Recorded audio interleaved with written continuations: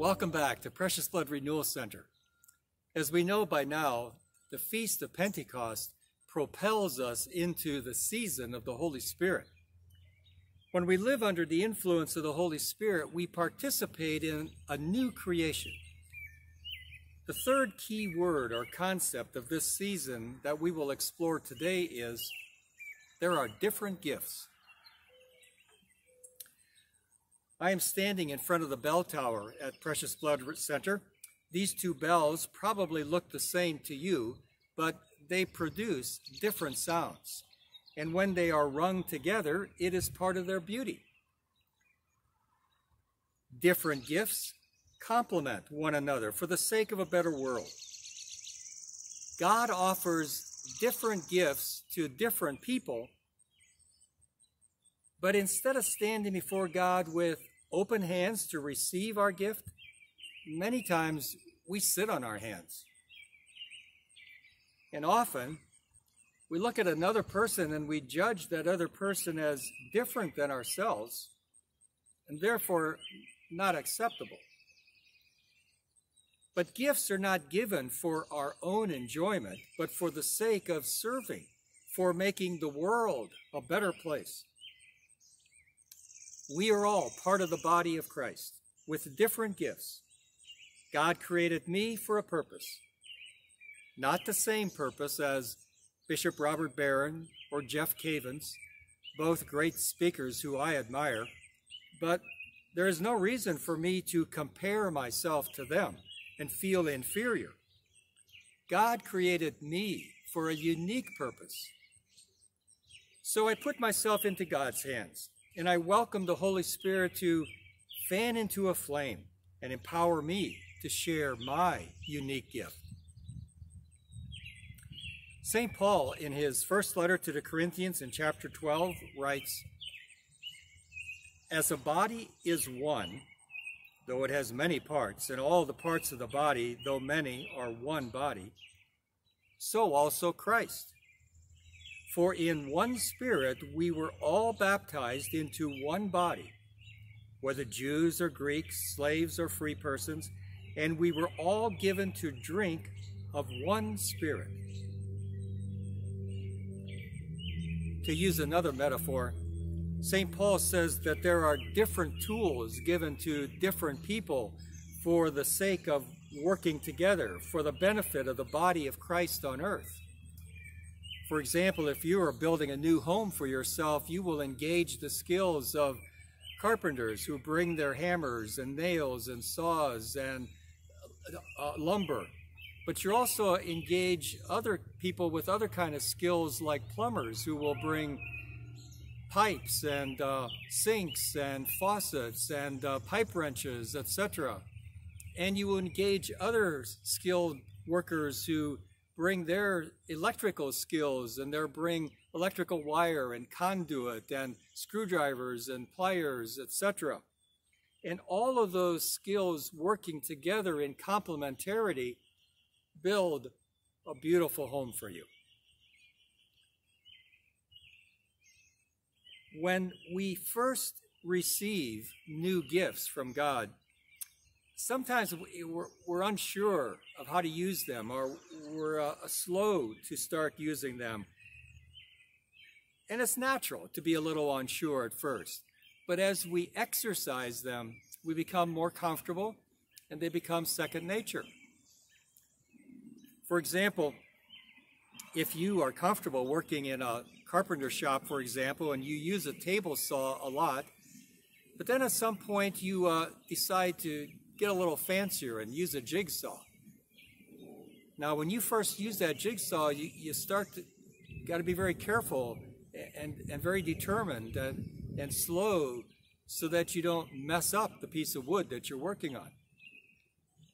Or if you buy a new computer for yourself, this new keyboard might be laid out just a little differently, and the button to scroll up or scroll down is at a different location than in your old computer, and you kind of have to search and peck for a while. Or when you look at the computer screen, you want to certain information, but it's at a different location than your previous computer, and so you got to be very deliberate and conscious and slow. But the more you use it, the more natural, the more comfortable you become with it. And after a while, this new computer is so much more efficient for you than your previous computer. And so it is with our spiritual gifts. We need to exercise them, even if they're not comfortable at first. But with exercise, they become comfortable, become natural, and benefit the whole body of Christ. The church is the body of Christ. And just like a human body, each part has different functions. But every one of them is a gift of the Holy Spirit designed for the good of the whole. Through the Holy Spirit, we can see the uniqueness and giftedness of one another. There was a young mother who was watching her 3-year-old child straddle the bathtub. His right foot was steadying himself on the bathroom mat, and his left foot was in the tub, vigorously splashing water.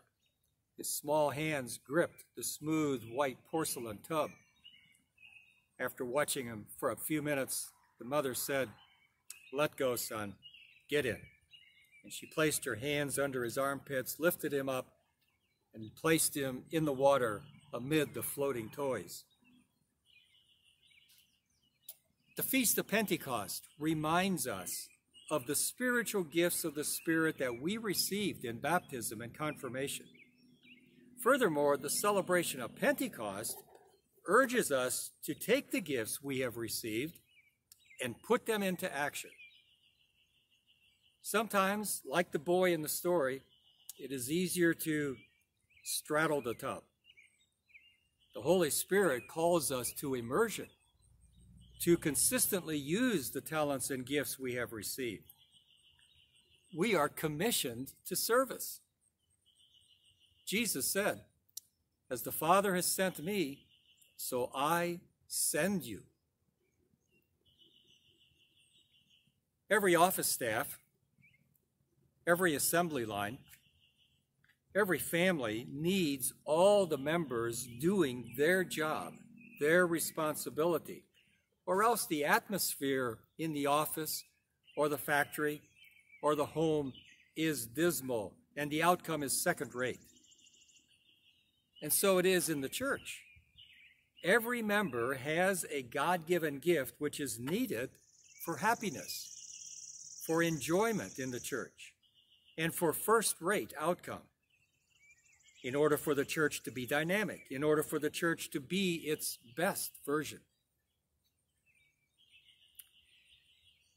One evening I went to a jazz concert performed by the St. Joseph's Symphony Orchestra, and I was struck by how the different instruments complemented one another. For a while, one musician stepped forward and played a solo, and then stepped back.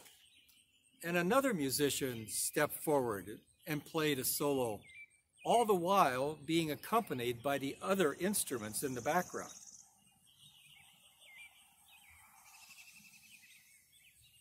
For it was an amazing complementarity of different gifts. In the same way, our church is made up of an amazing number of complementary gifts. When they are all used, we are making a difference in the world.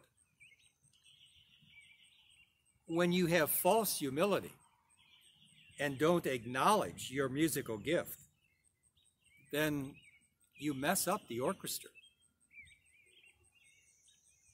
When you don't share your gift in the church, or when you prevent someone else from sharing their gift, you mess up the mission of the church.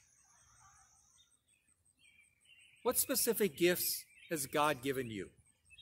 And how can you use them for the good of others?